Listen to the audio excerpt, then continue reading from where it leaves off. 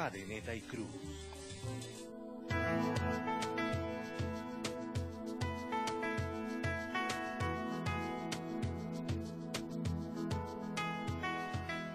Hola, ¿qué tal amigos cristovidentes? Feliz tarde para todos ustedes, que el Señor los bendiga grandemente, qué alegría saber que ustedes están ahí muy pendientes de toda la programación del canal Cristovisión y en especial de este espacio Punto, Cadeneta y Cruz. Bienvenidos. Ustedes ya lo saben que este es un espacio para compartir, para reflexionar, para aprender y también para participar. Por eso les hago la invitación para que ustedes nos escriban a nuestro correo puntocadeneta@cristovision.org. Todas aquellas preguntas, inquietudes, si ustedes tienen sugerencias también de temas, pues bueno, allí nos pueden escribir. Recuerden, puntocadeneta@cristovision.org. Queridos amigos cristovidentes, ustedes ya lo saben que los lunes son de salud en este espacio y vamos a hablar de un tema muy interesante. Muy seguramente algunos de ustedes han tenido la experiencia de no dormir en un par de nochecitas o tal vez eso lo están viviendo y ustedes se han preguntado qué es lo que está pasando, qué es lo que está ocurriendo. Ojo cristovidentes, si esto está ocurriendo en este momento con ustedes, tengan mucho cuidado porque esto puede traer ciertos problemitas a la salud. Así que por el momento yo quiero invitarlos para que ustedes vean la siguiente nota. Hablemos de...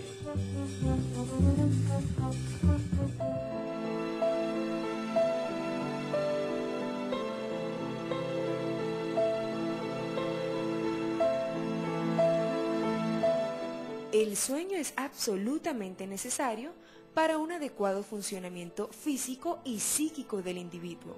Con frecuencia nos quejamos que no dormimos lo suficiente o que la calidad de nuestro sueño no es satisfactoria. La falta de sueño continua puede ser debida a problemas emocionales, a dificultades en la vida diaria o en ocasiones a la presencia de problemas psicológicos más graves.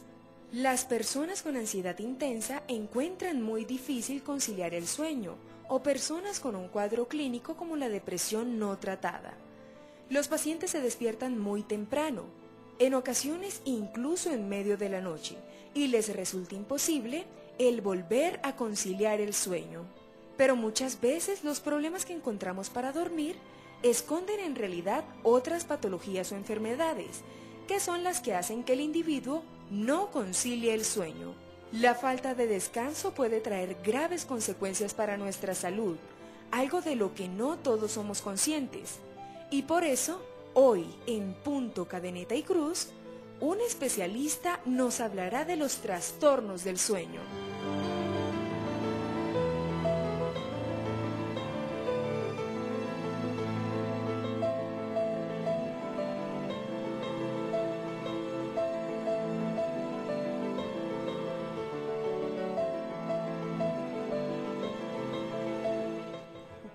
Trastornos del sueño, sí señores, ese es nuestro tema hoy en Punto, Cadeneta y Cruz.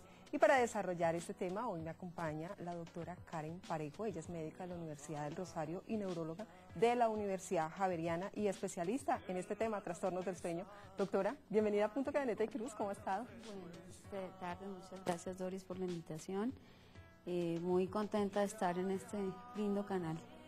Qué bien, doctora, nos alegra a nosotros muchísimo que usted nos pueda acompañar porque sí tenemos muchísimas preguntas acerca de este tema. Yo ya lo mencionaba muy seguramente, nosotros en algún momento hemos experimentado, hemos tenido como esto que no podemos dormir durante un par de noches, pero después ya se vuelve nuevamente, como que todo vuelve a la normalidad.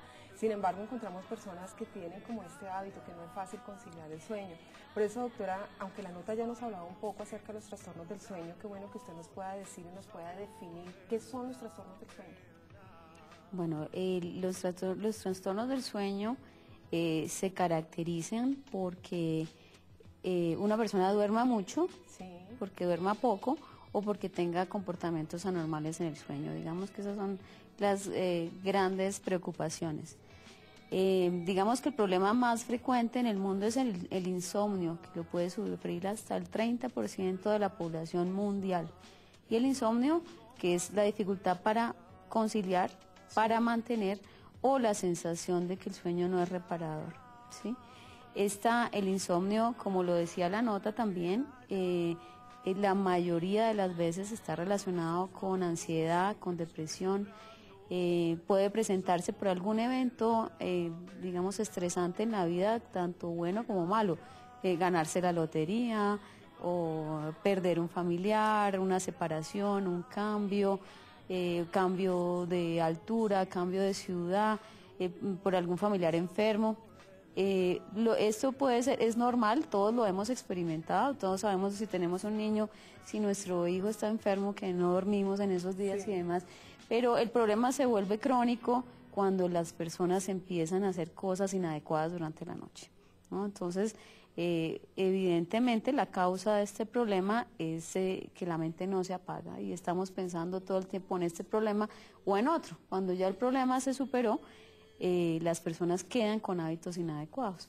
Entonces no duermen y se ponen a trabajar, a ver televisión, a leer, a hacer oficio, las señoras, y eso hace que el problema se perpetúe. Ese es el problema más importante de sueño en el mundo, y pues hay que estudiarlo. Obviamente, también como la nota lo decía, esto genera, se han hecho estudios muy importantes en personas que están deprivadas de sueño, que duermen poco, como los médicos, las enfermeras, los conductores, personas que trabajan por turnos, y se ha visto que hay una gran incidencia de enfermedades cardiovasculares, de cáncer, de enfermedades inmunológicas, de manera que es muy importante consultar por eso. ¿Este sueño se puede recuperar, doctora? De pronto aquellas personas que tienen que laborar de noche, que trabajan en turnos y que dicen, bueno, yo durante toda la noche pues no duermo por el trabajo, pero de día duermo. ¿Este sueño se puede recuperar? Pues lo que no se puede recuperar es uno a uno. Es decir, los médicos y las enfermeras que estamos acostumbrados a hacer turnos en una gran parte de nuestra vida, no podemos pretender recuperar cada hora perdida, ¿sí? La idea es que, y lo que le pasa a la mayoría de la gente que está deprivada de sueño, que es mucha gente trabajadora en el mundo que se acuesta tarde por sus oficios laborales o por el estudio y se tiene que levantar temprano por la misma razón, recuperan el sueño fin de semana. Eso es lo recomendado. Y supuestamente las personas que hacemos turnos también podemos recuperar el fin de semana, de manera que uno no puede pretender, lo que no puede pretender es reponer hora por hora. Sí, es decir, yo como no dormí durante 2000 horas, entonces ahora tengo que dormir otras 2000 para recuperar. En realidad no es así, ¿no? Si tú has dormido 2 días mal, el tercer día dormirás mejor, y la recomendación para los que tenemos, digamos, horarios pequeños de sueño es recuperar el sueño los fines de semana. Qué bien, pues recuerden, queridos amigos cristovidentes, que si ustedes tienen preguntas acerca de este tema, se pueden comunicar con nosotros al 747-0710, opción 3. 747-0710, opción 3. Doctora, aquí en Colombia, ¿qué tan común es este trastorno? El insomnio, pues no hay estadísticas, no tenemos estadísticas en Colombia y hay pocas en Latinoamérica, pero la Universidad Nacional también ha hecho unos estudios y aparentemente es el mismo porcentaje de la población mundial, más o menos el 10% de la población ha tenido insomnio temporal o permanente. Se parece que del 30% de la población del mundo que ha tenido alguna vez insomnio, más o menos el 10% de las personas quedan con problemas crónicos. Ahora, este es un problema importante, como te dije, está relacionado más con situaciones de ansiedad, de estrés, depresión, que la gente es incapaz de apagar su mente y desconectarse de sus problemas laborales cuando llega a la casa. Pero hay otra cosa más importante todavía, que también es muy frecuente en la población, que es el insomnio de reconciliación, ¿no? Las personas llegan, se duermen y se despiertan muchas veces en la noche. Sí. O hay otras personas que se despiertan en la madrugada. Lo que está establecido es que, pues, si tú te despiertas muchas veces en la noche, hay algo que te está despertando. De manera que hay que estudiar. Esto se puede relacionar con problemas respiratorios en el sueño, con dolor, con reflujo, con cáncer, y eso también es muy importante en la población en general. Sobre todo los problemas respiratorios en el sueño. No sé si la gente ha oído hablar de la apnea de sueño, que es una enfermedad muy prevalente y que está causando serios problemas en la población mundial porque no era diagnosticada. La gente pensaba que si roncaba toda la noche dormía divinamente y resulta que estaba durmiendo pésimo. El ronquido ya de por sí indica un trastorno o una obstrucción de la vía aérea durante el sueño, y muchos de los roncadores hacen apneas, es decir, suspensión de la respiración por segundos. Esta situación genera pues que las personas se despierten muchas veces en la noche. Eso genera una muy mala calidad de sueño. A veces ellos se dan cuenta, a veces no, se dan cuenta los compañeros, ¿no?, que los codean o los hacen mover, o estas personas tosen, se despiertan ahogadas, se despiertan sudando, con taquicardia. Todos esos signos pueden hacer pensar que el paciente está sufriendo de una apnea del sueño, y estas personas clásicamente se están durmiendo todo el día, a diferencia de los otros, ¿no? De ellos dicen, no, yo dormí toda la noche, ronqué toda la noche, pero estoy como si no hubiera dormido, estoy cansado, se quedan dormidos en todas partes, en el cine, viendo televisión, después del almuerzo. Eso no es normal. Es que ya muchas veces se acostumbran también, ¿no? Y de pronto la pareja también ya se acostumbra, entonces, ay, no, es que mi esposo o mi esposa ronca. Sí, claro, eso es anormal. Y hay que prestarle atención. Hay que prestarle atención. Bueno, doctora, nos está llamando ya una amiga cristovidente. María, buenas tardes. ¿Aló? Aló, María, ¿cómo estás? Bienvenida a Punto, Cadeneta y Cruz. Muchas gracias. ¿Cómo estás? Por el programa. Sí. Y les agradezco mucho la información que me puedan dar. Sí, cuéntanos, ¿tienes preguntas para la doctora? Sí, mira, quiero que me expliquen algo del parálisis del sueño. Lo he consultado, pero no me han dado ninguna opción. Entonces quisiera saber sobre el parálisis del sueño. Ok, María, gracias por tu llamada. Bueno, María, pues la parálisis de sueño no es una enfermedad, sino es un síntoma, ¿sí? Y la parálisis de sueño consiste en que la persona se despierta y no se puede mover. Está paralizada. Eso es un poco escalofriante Sí, en señora. algunas personas porque están despiertas, quieren moverse y su cuerpo no les responde. La parálisis de sueño puede ser un síntoma de una enfermedad o puede ser un evento normal. Cuando las personas están deprivadas de sueño, como lo que estábamos hablando, que las personas no duermen suficientes horas y se duermen muy rápido, suelen hacer parálisis de sueño, ¿no? Cuando vuelven a dormir y están muy cansadas, pueden suceder estos eventos como una cosa normal, ¿no? Que se duermen profundamente y de pronto se despiertan y no se pueden mover. Eso puede estar asociado con deprivación crónica de sueño, pero también puede estar asociado con otra enfermedad que se llama narcolepsia, que es una enfermedad afortunadamente poco prevalente en la población mundial, pero es una enfermedad que se caracteriza por excesiva somnolencia en el día. Los pacientes se quedan dormidos en todas las circunstancias, pueden hacer ataques súbitos de sueño. Estoy hablando contigo, de pronto me quedo dormida. Está asociado con parálisis de sueño, pueden tener alucinaciones al principio y al final del sueño, y tienen otra característica que se llama la cataplexia. La cataplexia es que los pacientes pierden el tono muscular ante una situación de emoción fuerte, un chiste o una noticia grave o algo así, pierden el tono muscular y se quedan paralizados. Inclusive se pueden caer.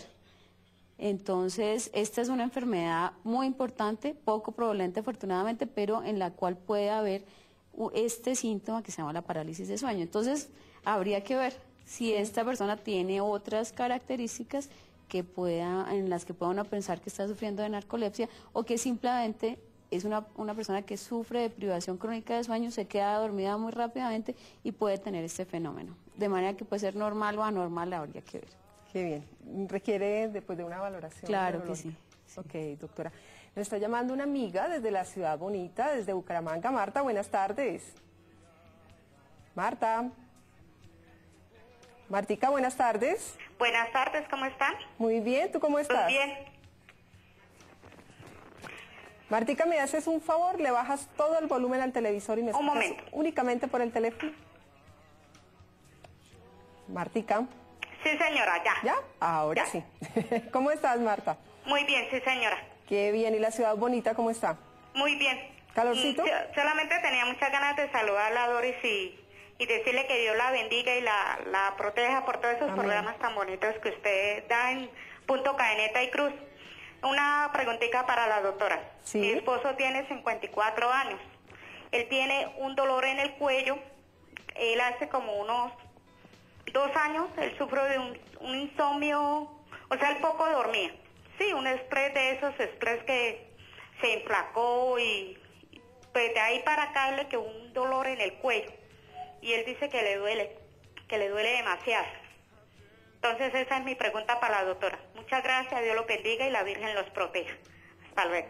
A ti también, Marta, que el Señor te bendiga. Doctora, pues no sé si la información sea... Sí, creo que falta un poco de información, pero lo que logré entender es que el señor sufrió de un insomnio agudo relacionado con estrés y en este momento tiene un dolor en el cuello, ¿sí? Es posible que el dolor, así como el insomnio, el dolor en el cuello también sea de tipo tensional, ¿sí? Las personas que sufren de estrés o de tensión emocional suelen tener tensión muscular también en la parte posterior del cráneo y del cuello. De manera que puede estar relacionado tanto el dolor en el cuello como el insomnio con una situación de origen tensional emocional, pero no podría decirle más porque no tengo más datos. Qué bien, doctora. Doctora, usted nos hablaba de las apneas. ¿Esto es una enfermedad que únicamente se presenta en las personas adultas o también en los niños? En los niños también se presenta. Estaba comentando hace poco con alguna persona que trabaja en el canal de que su niño era muy hiperactivo. Esto, las mamás tienen que tener mucho cuidado porque se ha visto que muchos de los niños hiperactivos tienen trastornos de sueño. Entonces le dije, ¿y su hijo ronca? Sí, claro, ronca terrible, lo ve el otorrino, lo ve el neumólogo, lo ve todo el mundo. Los niños, a diferencia de los adultos cuando están cansados y están deprivados de sueño se duermen en todas partes. Los niños, como le pasa a los bebés, a todos los que hemos tenido niños, los niños cuando tienen sueño se vuelven hiperactivos y necios. De manera que se ha visto que la hiperactividad en algunos niños está relacionada con apnea. ¿Sí? Los niños, el ronquido no es normal en ninguna persona, y menos en un niño. De manera que siempre hay que estudiarlo porque estos niños roncadores pueden tener hipertrofia de amígdalas y de adenoides y con la cirugía pueden cambiar completamente su comportamiento, porque empiezan a dormir mejor, no roncan nunca, cambian las características faciales de los niños, crece la cara normalmente. Estos niños, que muchas mamás lo confirmarán, son respiradores orales, ¿no? Roncan, respiran con la boca, les crece la carita larga, ¿sí? Porque siempre están respirando, tienen la boca seca y demás, y crecen con el paladar también ojival, ¿no? Y el paladar es el piso de la nariz, de manera que cuando uno tiene un piso de la nariz así chiquitico, pues no pasa adecuadamente el aire por la nariz. Y todos los seres humanos somos respiradores nasales, de manera que una persona con la boca abierta, y estos niños que suelen tener hipertrofia de amígdalas y adenoides, que sufren de apnea obstructiva, ¿no? Que es la alteración del flujo de aire por una obstrucción de la vía nasal superior, pues ese problema es corregible en los niños, de manera que eso es muy importante. Niños roncadores hay que llevarlos inmediatamente al otorrino porque son problemas que se pueden corregir y evitar los problemas de los adultos. Pues, doctora, qué importante la información que usted nos está entregando en esta tarde. Y bueno, nos está llamando otra amiga desde Piedecuesta, Santander. Cristina, buenas tardes. Sí, buenas tardes. ¿Cómo estás? Señorita? Bien, bien. Bendecidas por el Señor, sí, señora. Qué bien, esto es algo que nos alegra a todos nosotros. Cuéntanos, Cristina, ¿qué nos quieres compartir? Pues que yo quiero preguntarle a la doctora, es que a mí me da mucho sueño. Me da sueño hasta parada, más o menos duermo 6 horas, a 5 o 6 horas así de noche. Pero es que a mí me habita un sueño, a toda hora voy a rezar, voy a la misa y a toda hora estoy durmiéndome. Sí, señora. Ok, Cristina. Cristina, ¿qué edad tienes? Tengo 55 años. 55 añitos. ¿Ronca? Cristina. No, señora. ¿No ronca? Ok, Cristina, gracias por tu llamada, mujer. Te envío un fuerte abrazo así en Cristo Jesús. Doctora. Bueno, esto es un problema muy importante, ¿no? Supuestamente un adulto debe dormir entre 5 y 8 horas. Algunas personas necesitan más, otras personas necesitan menos, pero si uno tiene una buena calidad de sueño, no tiene por qué quedarse dormido en el día en ninguna circunstancia. Hay una preponderancia, es decir, la temperatura corporal también influye en las etapas de sueño y de vigilia, y cuando el cuerpo está más frío es cuando más sueño hay.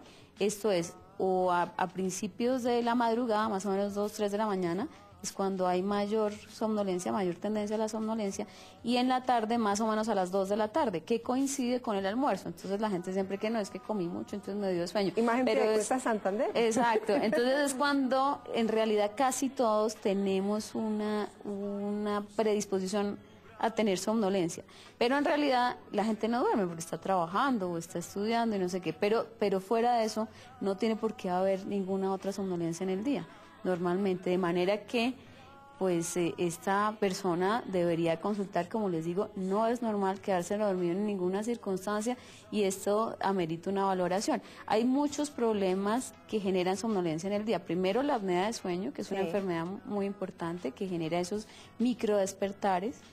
Digamos, cuando la persona está teniendo esa obstrucción de la vía aérea, el cerebro se activa para que los músculos respiratorios vuelvan a su posición y la gente no tenga problemas de ahogamiento y demás, ¿no? Entonces, esto puede suceder muchas veces durante la noche y la gente cree que durmió toda la noche y eso hace que el sueño sea muy ineficiente. Entonces, las personas están durmiendo todo el día bueno, hay otras enfermedades, por ejemplo, los movimientos periódicos de las piernas, que son unos movimientos muy pequeñitos de los pies, a veces de las manos, que generan microdespertares también.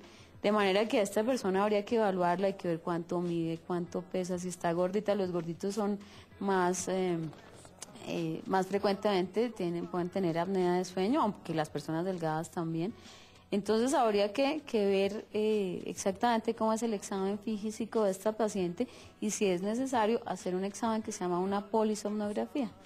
La polisomnografía es un examen diagnóstico en el cual el paciente se queda durmiendo en un laboratorio de sueño en la noche, se le colocan diferentes electrodos desde la cabeza hasta los pies para ver la actividad cerebral, la respiración, los movimientos, la saturación de oxígeno, la frecuencia cardíaca, etcétera.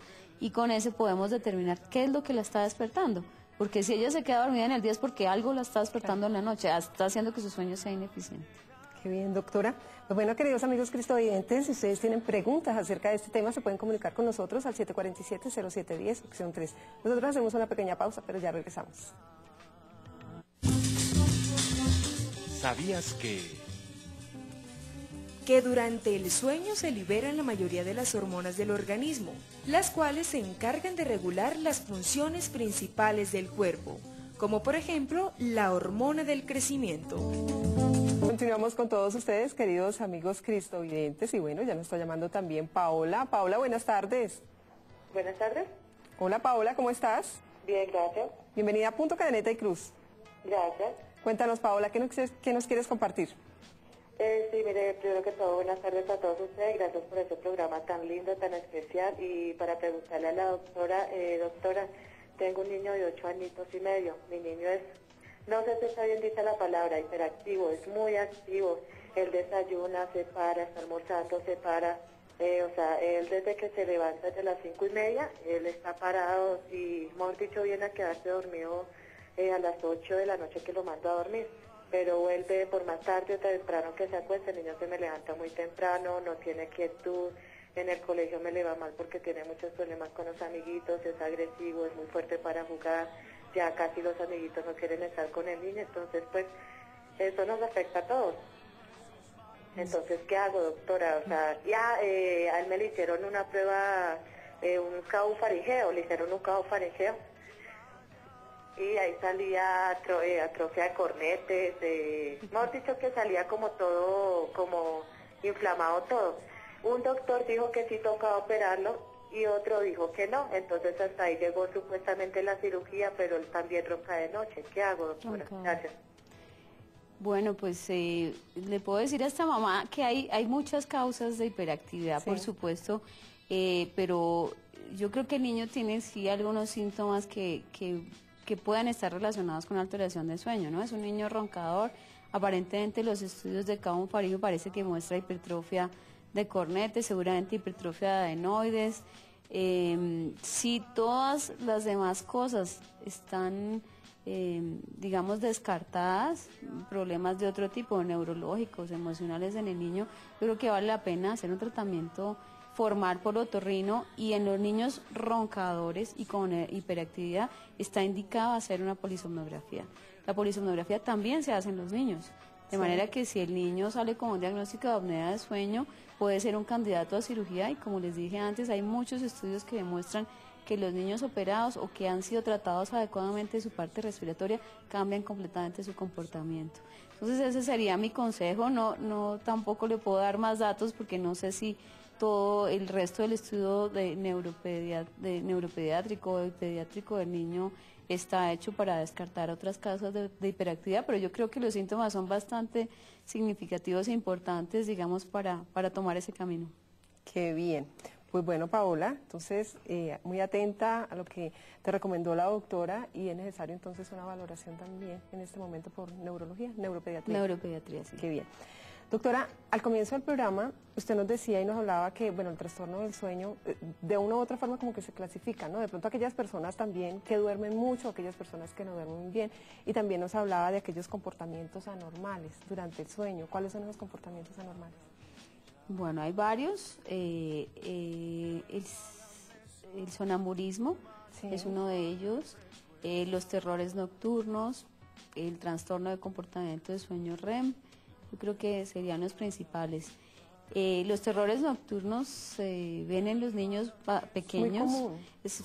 Son muy comunes en los niños pequeñitos que de pronto se despiertan en la noche gritando y llorando y que los papás no los pueden despertar. Si el niño grita, llora y de pronto se calma y se vuelve a dormir. Entonces, esto es en los niños pequeños, menores, más o menos menores de 4 años. Lo que pasa es que estos niños pueden tener alguna alteración emocional, psicológica, o pueden tener también una apnea. El bebé se despierta durante este episodio de apnea en sueño profundo y nunca se despierta, entonces se despierta angustiado, llorando, pero por eso los papás no lo pueden despertar y calmarlo, sino que el niño se calma solo después, pero no es porque los papás lo estén calmando. Entonces este es un problema que es importante tratar. El sonambulismo es pues que el paciente se levanta y actúa, tiene un comportamiento, ¿cómo decirlo?, como automático, y puede ser complejo, ¿no? Hay gente inclusive que puede abrir la puerta, prender el carro, manejar y demás. Es muy importante, se presenta en la primera mitad de la noche. También es muy importante cuando vayan al especialista contarle en qué momento de la noche se presenta, si es al principio de la noche, al final de la noche. El sonambulismo es muy importante porque hay algunas personas que han hecho o han cometido delitos en este estado y hay unos casos muy importantes médico-legales en Estados Unidos que han sido muy famosos. Pues doctora, vamos a ahondar en este tema del sonambulismo, además que es un tema muy interesante, pero antes recibimos a Rosalba que nos está llamando desde Cali. Rosalba, buenas tardes. Buenas tardes. Lo siguiente, doctora, mi pregunta que quiero hacerle acerca del trastorno del sueño, por ejemplo, en los adolescentes que ellos ahora pasan todo el tiempo en el Raspberry, que no lo sueltan, ¿esto incide para ellos en el sueño? Sí, ok, Rosalba, gracias por tu llamada, por el tema de los adolescentes. Claro, no, bueno, hay una, digamos que cuando el mundo se industrializó, la gente solía acostarse muy temprano y levantarse muy temprano, simplemente porque no había luz. Entonces, cuando empieza la oscuridad, las personas empiezan a tener sueño. Cuando empieza la claridad, empiezan a despertarse. Con la industrialización, pues ahora tenemos luz mañana, tarde, noche, madrugada y demás, y esto ha hecho que se corran los horarios de sueño, ¿no? Entre más luz, menos posibilidad de dormir, porque además hay una hormona que todos producimos en el cerebro que se llama la melatonina, que prepara al cuerpo para dormir y que se produce durante la oscuridad. De manera que si estamos expuestos a la luz todo el tiempo, pues no se produce la melatonina. Los adolescentes tienen un problema que se llama el síndrome de fase retrasada de sueño, que es muy importante. Se acuestan muy tarde y se levantan muy tarde, sobre todo en vacaciones. Entonces vienen al colegio otra vez y sufren terriblemente. ¿Por qué? Porque tienen el computador prendido, los celulares prendidos, el televisor prendido y esto hace que se corra el horario de sueño. Entonces, además, se ha visto que los juegos de video y demás cosas son demasiado estimulantes. Es como si tomar café a medianoche o Coca-Cola o chocolate, de manera que, por supuesto, esto afecta la conciliación del sueño, produce un insomnio de conciliación en las personas jóvenes. Eso es para todo el mundo, pero los jóvenes, los adolescentes son los que tienen más este problema. Qué bien, doctora. Doctora, pues retomamos el tema del sonambulismo, lo íbamos a retomar, porque nos está llamando, Rosalba nos estaba llamando de la ciudad de Bogotá, y Rosa sí nos está llamando desde Cali. Rosa, buenas tardes. Buenas tardes. ¿Cómo está, Rosita? Bien, gracias a Dios. Bueno, esto es algo que nos alegra. Cuéntanos, ¿qué nos quieres compartir? Mira, que quiero compartir que yo tengo una niña con síndrome de Down y ella tiene una temporada en que ella no me duerme toda la noche. Quiero hablar con la doctora. Sí. La doctora te está escuchando, ¿sí? Ella puede estar toda la noche y en el día despierta y no me duerme y la pasa hablando sola. Bueno, los niños con síndrome de Down, muchos de estos niños tienen sobrepeso, tienen la lengua grandecita, tienen macroglosia y esto también puede producir trastornos respiratorios durante el sueño, de manera que son niños que se ha demostrado que duermen muy mal por trastornos respiratorios. Pero lo que pasa es que a veces no se quieren dormir porque sienten que se ahogan, ¿no? Sí. Que cuando van a dormir, hay personas que crean insomnio y no saben por qué, y es que se duermen y se sienten ahogados, entonces no se quieren ir a la cama y no se quieren dormir, y ellos no pueden manifestarlo de alguna manera, pero además los papás les permiten que tengan la luz prendida, el televisor prendido y demás, de manera que pues hay que ver la niña si tiene algo que esté afectando su calidad de sueño, pero además yo les recomendaría a la mamá las medidas normales de higiene de sueño, que es apagar las luces temprano para que ellos vayan conciliando el sueño temprano, que no les permitan levantarse a ver televisión, a jugar, a hablar y levantarlos a la misma hora en la mañana, porque en realidad lo que fija el reloj biológico es la hora de levantar. Si uno se levanta temprano, pues ya va acumulando una cantidad de sueño durante el día que hace que ya en la noche a cierta hora le dé sueño. Claro. Si el niño se levanta a cualquier hora, a las 5, a las 6, a las 7, a las 8, porque no tiene ninguna actividad ni demás, lo que hay que hacer es adecuarle una hora a levantar, que ojalá sea temprano, para que empiece a conciliar el sueño a una hora adecuada. Si lo levantan a las 6 de la mañana, todos los días, a pesar de que esté cansado o que supuestamente no haya dormido, más o menos, no sé, a las 10 de la noche le puede estar dando sueño. Entonces hay que crear unas condiciones y un ambiente adecuados para el sueño y no permitirles que empiecen a acostarse y a levantarse a la hora que quieran, porque eso es lo que más afecta, digamos, la calidad del sueño. Qué bien, doctora. Ahora sí retomamos el tema del sonambulismo, que además es un tema muy interesante. Doctora, ¿cuáles son las causas? Bueno, primero parece haber causas emocionales muy importantes, sobre todo en los niños pequeños. Otras veces el sonambulismo puede estar relacionado con epilepsia. Hay crisis de origen cerebral que se manifiestan como crisis de sonambulismo.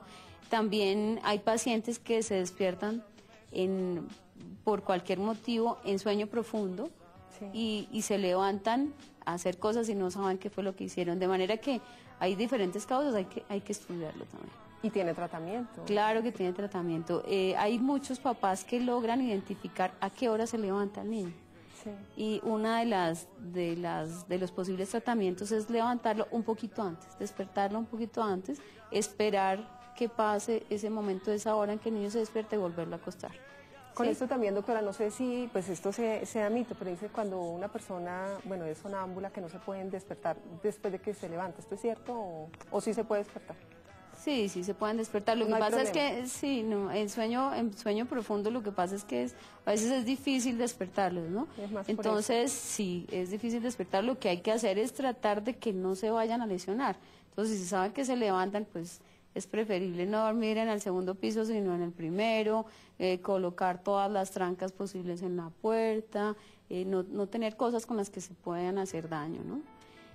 Pero primero que todo hay que establecer qué es lo que le está causando, si es una cosa emocional, si es un trastorno puro del sueño, pues hay medicamentos que lo pueden controlar, y esto de los horarios también, porque como les digo, el sonambulismo se presenta en la primera mitad del sueño, o sea, sí, en la primera parte del sueño, de manera que si se puede establecer la hora en que el paciente se levanta, se puede despertar antes para evitar este episodio. Hay otra enfermedad que se llama el trastorno de comportamiento de sueño REM, que es muy parecida. El sueño REM es el sueño en el que se produce la ensoñación y el cuerpo está paralizado muscularmente. Si uno lo ve en el estudio polisomnográfico, no hay movimiento muscular porque uno está soñando, es como si estuviera despierto. De manera que si uno se pudiera mover, actuaría sus sueños, ¿no? Sí. En este trastorno, el paciente pierde esa inhibición motora y actúa los sueños. Entonces, muchas veces el paciente, esto usualmente es en pacientes mayores que puede estar relacionado con enfermedades neurodegenerativas como el Alzheimer o el Parkinson, y los pacientes encuentran al señor golpeando a la esposa, tratando de ahorcarla, pateando y demás, y resulta que obviamente no es voluntario, sino que está sufriendo de un trastorno de comportamiento de sueño REM. Esto también, pues, cualquier cosa de ese sentido que vean las señoras o los señores en la noche, sueños agresivos, casi siempre son cosas muy agresivas, de puños, patadas, o se levantan y rompen una ventana, pueden coger cualquier cosa que tengan a la mano en la mesa de noche, un revólver, un cuchillo, de manera que esas cosas no pueden estar cerca. Esto también se puede confundir con el sonambulismo. Claro. Qué bien, doctora. Otra amiga me está llamando, Adriana, buenas tardes. Muy buenas tardes. Adriana, bienvenida a Punto, Cadeneta y Cruz. Muchas gracias, muchas bendiciones a ustedes y a ese hermoso canal. Gracias. Yo le quiero preguntar a la doctora qué es una parasomnia y qué puede ocasionar ese episodio en un niño de 8 años. Ok, Adriana, gracias por tu llamada. Bueno, las parasomnias son estos episodios que estamos hablando, que son comportamientos anormales durante el sueño. Si el niño tiene terrores nocturnos, sonambulismo, hay otros en los cuales los niños tienen que hacer movimientos antes de dormirse, entonces se golpean contra la cama y contra la almohada. Sí, todas estas son las parasomnias. Como les digo, muchas veces están relacionados con problemas emocionales, otras veces están relacionados con apneas, porque el niño se despierta en ese episodio precisamente y entonces hay un comportamiento relacionado con la etapa de sueño en la que el niño esté en ese momento. Entonces, pues hay que consultar al neuropediatra. Qué bien, doctora. Pues bueno, queridos amigos cristovidentes, nosotros aquí hacemos una pequeña pausa, pero por favor no se vayan, ya regresamos. ¿Sabías que? Descansar poco hace que los días parezcan más largos y pesados, volviéndonos personas poco optimistas y aburridas. Continuamos en Punto, Cadeneta y Cruz y nos está llamando Aura. Aura, buenas tardes. Buenas tardes. Dios te bendiga, mujer. Yo hace tiempo que los veo y me gusta pues como el programa. Sí. Está llamada para preguntarle porque yo tengo una niña, pues ella no le gusta escribir. Y hace 3 años le dieron se cayó y se dio un golpe en la cabeza. Pero la profesora me dice que ella se mueve del puesto y no le gusta copiar. Y ha estado agresiva. Y no come, pues hay que darle la comida con la mano. Pues una niña muy abierta, muy pregunta mucho, muy juguetona. Pues no es una niña especial, es una niña normal. Sino que le gusta es como que le den la comida en la mano. Como que todo esté pendiente uno de ella. Y dice que no quiere estudiar, que no sé. Y ronca mucho. Ok, Aura. Gracias por tu llamada, doctora. Bueno, pues es el trauma craneoencefálico, no sé qué tan severo fue el trauma de la niña, pero aparentemente ha tenido cambios después del trauma, ¿sí? Cambios en su esfera cognitiva, porque comía de una forma, ahora come de otra, habla pero no escribe, bueno, etcétera. Eso podría indicar que pudo haber una lesión traumática en el cerebro. Yo creo que habría que evaluar esa parte, y si la niña tiene cambios en su esfera mental, hay un examen que se llama una evaluación neuropsicológica que se hace en los niños, se hace una prueba especial para ver si tuvo alguna alteración postraumática. No creo, digamos que el ronquido en ella, pues claro, por supuesto hay que estudiarlo, pero no creo que tenga que ver primariamente con estos cambios, porque estos fueron postrauma. Sí. De manera que pues habría que verlo, pero digamos que en este caso específicamente el ronquido no me llama mucho la atención, a pesar de que debe ser estudiado. Qué bien, doctora. Doctora, ya se nos está acabando el tiempo y tenemos todavía muchas preguntas.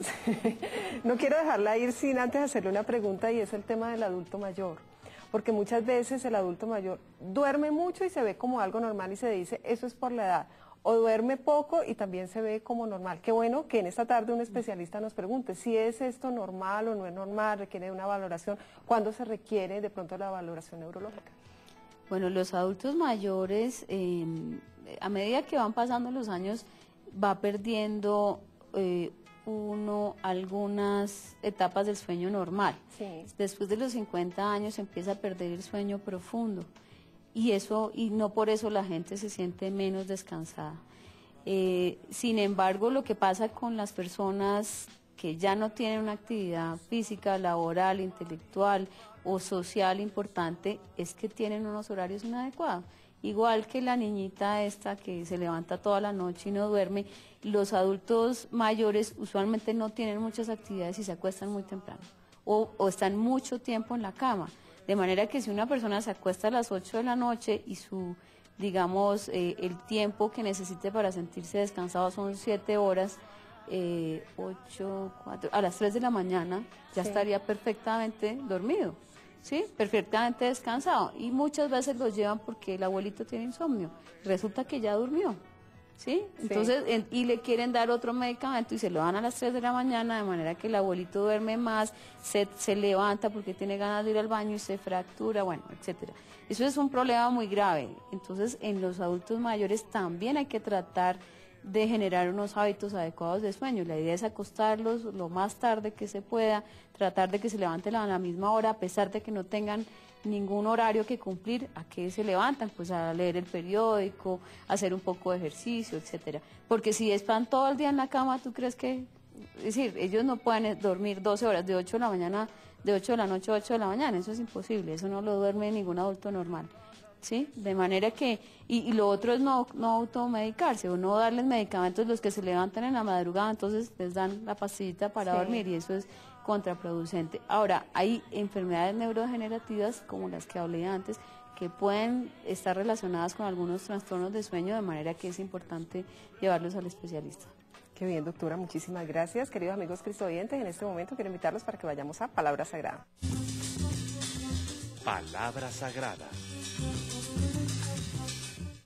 Yo me acuesto tranquilo y me duermo enseguida, pues tú, Señor, me haces vivir confiado. Por varias razones, muchas personas no pueden conciliar el sueño. Existen diferentes causas y yo quiero tomar una de ellas, y yo pienso que para la gran mayoría son las preocupaciones. ¿Cuántas personas no pueden dormir por aquel problema que tienen con los hijos, con la pareja, por aquel problema también en el trabajo, o también por aquella situación económica que no es fácil? Y muchas veces nosotros, aún sabiendo que somos hijos de Dios, le hacemos vigilia a todas estas preocupaciones. Pues hoy la palabra es clara, y yo quiero invitarlos a todos ustedes, queridos amigos cristovidentes, para que nos unamos a estas palabras del salmista, donde él dice y donde él reconoce que definitivamente su confianza está puesta en el Señor, y que él se acuesta tranquilo y se duerme enseguida, porque él sabe que todo está en manos del Señor. Así que yo quiero invitarlos en esta tarde para que aquella preocupación que ustedes puedan tener, o de pronto también aquella enfermedad, la dejen en manos del Señor, porque solo cuando todo aquello, todos nuestros problemas están en manos del Señor, ahí es cuando ocurre el milagro. Por eso en esta tarde queremos hacer un momento de oración así brevemente. Yo los invito a ustedes allí en casa para que cierren los ojitos y le digamos al Señor: Señor Jesús, en esta tarde te saludamos, te alabamos y te bendecimos, porque tú eres nuestro Rey, porque tú eres nuestro amado Señor, y porque tú estás aquí presente, Señor, y también estás presente en cada uno de nuestros amigos cristovidentes, allí en sus hogares, en el lugar de trabajo. Señor Jesús, en esta tarde queremos presentarte todas nuestras preocupaciones, todas aquellas enfermedades, para que seas tú, Señor, trayendo paz, tranquilidad a tantas personas que hoy lo necesitan, Señor. Hoy nos despojamos, Señor, de todo aquello que nos pueda estar quitando el sueño, Señor, de todo aquello que nos pueda estar robando la paz, Señor, y queremos descansar en ti. Gracias, Señor, porque tú recibes nuestra oración, y gracias, Señor, porque una vez más tú nos acoges en tus brazos. Gracias, Señor, también quiero darte en esta tarde por la vida de la doctora Karen Parejo, Señor. Yo te pido que tú bendigas su vida, Señor, todo lo que ella hace, todo lo que ella está también, Señor, realizando con tantas personas en su trabajo, Señor. Gracias, Señor, bendícela a ella y bendice a su familia, Señor. Que tu bendición nunca falte en ella, Señor, y también en la vida de cada uno de nuestros amigos cristovidentes. Amén, amén y amén.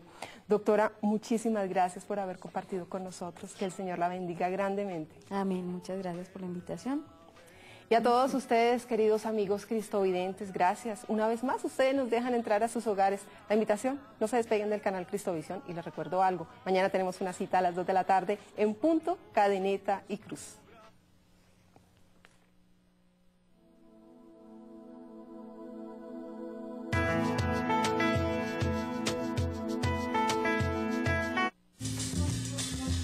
¿Sabías que? Los recién nacidos necesitan de 16 a 20 horas de sueño diario.